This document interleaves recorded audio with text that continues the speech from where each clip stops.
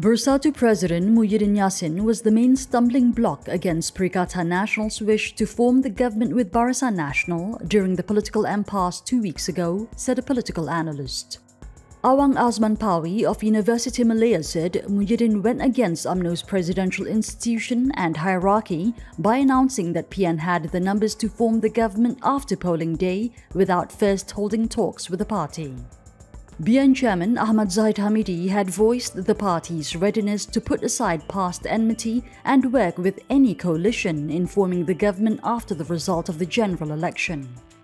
Awang Azman told FMT that it was Muhyiddin's best chance to be magnanimous and take up the offer to receive UMNO entirely as a political partner rather than a few MPs not aligned to Zahid. He also said Muhyiddin's refusal to follow the young Di-Pertuan Agung's wish for PN to form the unity government with Pakatan Harapan went against UMNO's loyalty to the king.